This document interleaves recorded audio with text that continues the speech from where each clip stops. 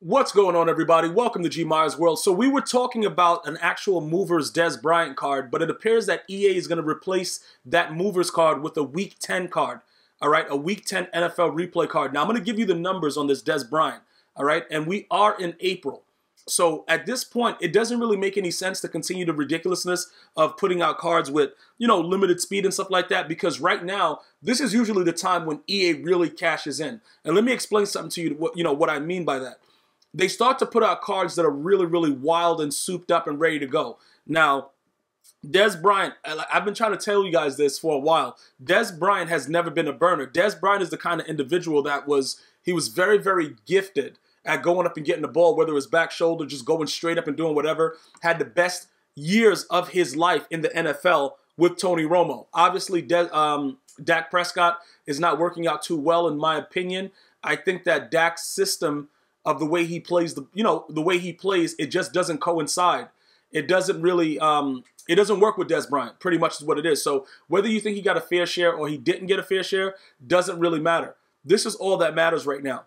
The new card is going to be a 97 overall. And it's very, very interesting because they're taking it from the 2014 season, which in my opinion is, it was his best season. All right, it's going to be a Week 10, 2014 Dez Bryant. Now let's check out these numbers. A 93 speed, 93 catching, 95 spectacular catch, 98 release, 98 jumping, 96 catch in traffic, 91 route running, 89 elusiveness. Now just listen to those numbers, right? And we're going to go ahead and compare it. So pretty much he's jumping up 6 for speed. He's going to jump up 5 for catching. That's what I'm going to focus on right now because the catch in traffic with the +5, the spec catch, that doesn't matter. They're going to drop the ball regardless. But this is what's very, very interesting though. He does have a power-up. Now, I think EA did this just to make sure, because we don't know what's going to happen with Dez. We all know that he probably is not going to get a decent amount of money. There's a lot of questions about why they took so long to release him. Were they really trying to hurt his chances? In my opinion, they did, because you got bums getting signed for ridiculous money. And if they were going to sign those bums, Dez Bryant's name comes with a certain allure. Like, even though he hasn't played well, he's still part of Cowboys Nation, so he would have demanded a little bit more just based off the name, because people just know Dez Bryant. It is what it's like. Certain things you just know.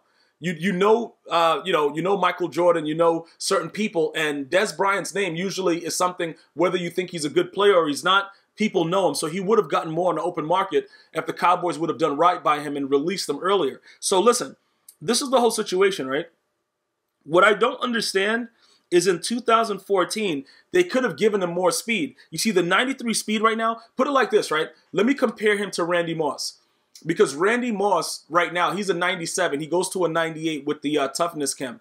He can't run by anybody or anything like that, even with that speed. So I don't think it would have hurt EA to give Dez Bryant more speed.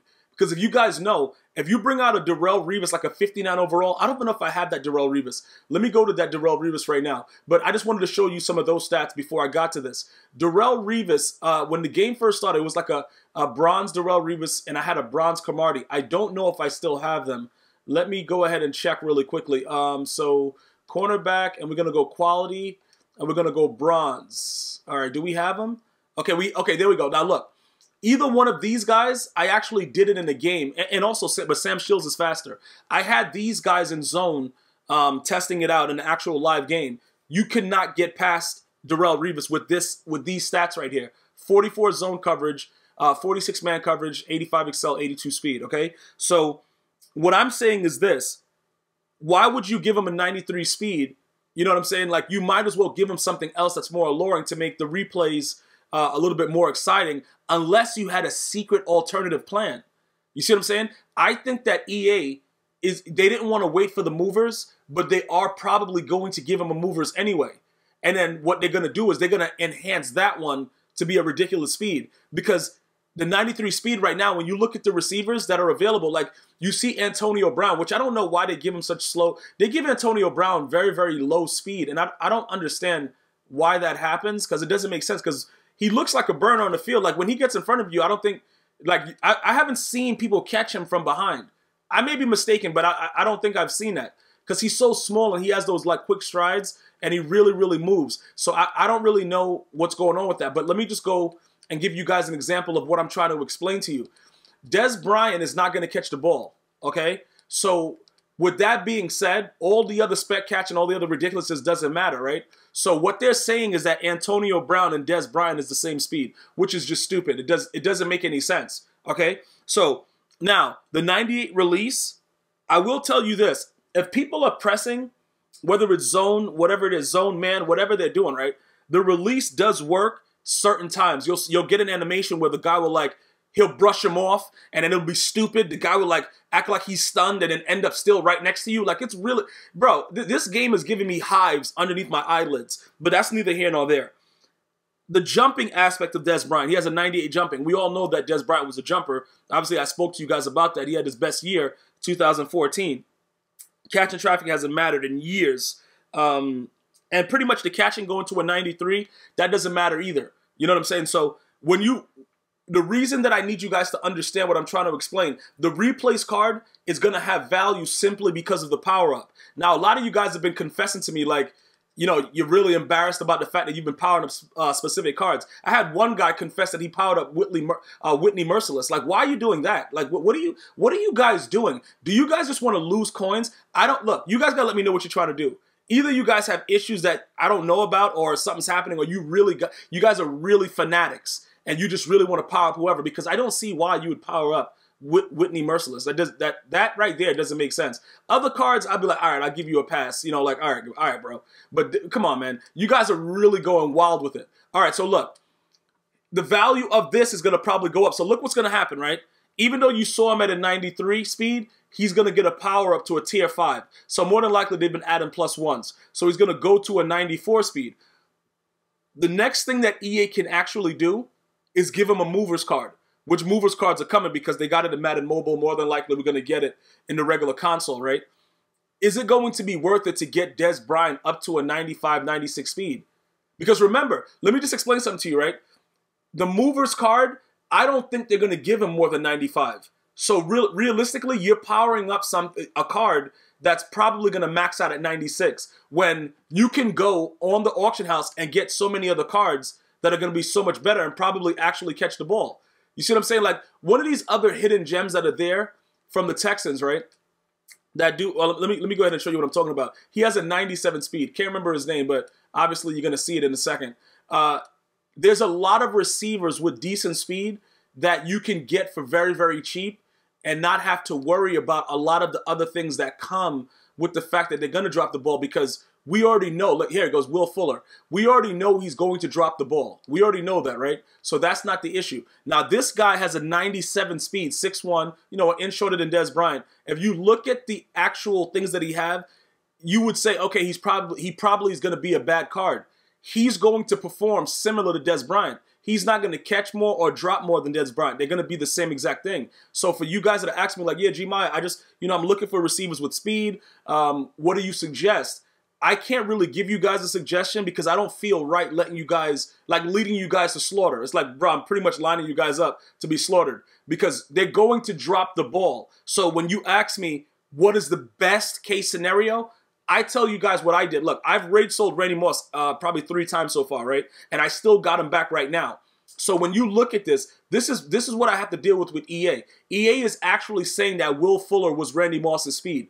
Okay, so I'm dealing with a lot because I would rather EA keep the threshold down and show respect to Randy Moss, who in my opinion is the greatest and most lethal wide receiver ever in NFL history. But this is what I'm dealing with.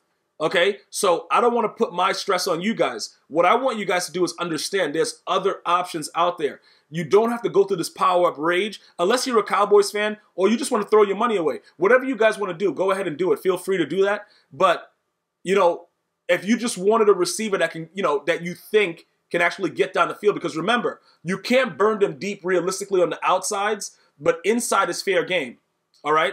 Like you come out, you run the trips, and then you streak the inside guy closest to the the right tackle or the left tackle, depending on how you flip the play. Those guys get open on cover 2, 1 play touchdown, stuff like that. That speed comes in handy. You know, things like that. It's just the outside that they took away. They took away the whole concept of being able to one-on-one just burn your player, just burn someone. Because I just gave you an example. That Darrelle Revis and that Cromartie, you're not burning them. Go test it out.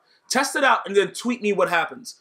That's what I'm going to do, guys. So that way you guys can see that I'm not just making these things up, because a lot of you guys have still not clicked in my description box and gone to Twitch and looked at my past broadcasts, or you haven't watched a YouTube broadcast, live broadcast, or you haven't even watched me on Facebook Live. So you haven't even seen it, but you're ready to say, oh yeah, bro, you just think this, you just think that. That's not what this is about. I show and prove. Everything that I speak about with these cards, I show you guys and I prove it to you. And I let you guys see it for yourself. I'm not making this up. So I just don't want you, well, not you, because I don't know, if you're a viewer that's not subbed, I'm not really speaking to you. I'm speaking to my subs.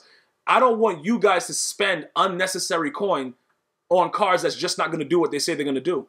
And that's pretty much what we're dealing with. And I don't foresee another patch, because why would you patch the game?